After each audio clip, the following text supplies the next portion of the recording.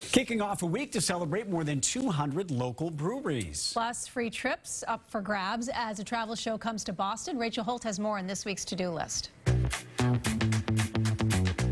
It's a way to learn some tips and tricks to help you plan your dream vacation and maybe even win one for free.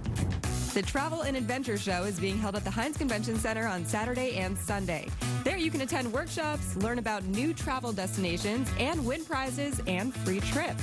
Tickets bought online in advance start at $11. Mass Beer Week is back from the 5th through the 12th, during which time you can help celebrate over 200 breweries the Bay State has to offer.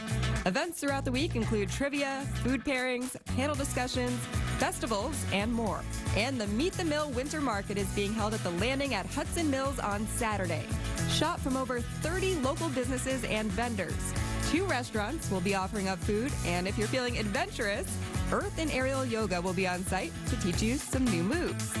Find out more about these events and other news by visiting our website, cbsboston.com.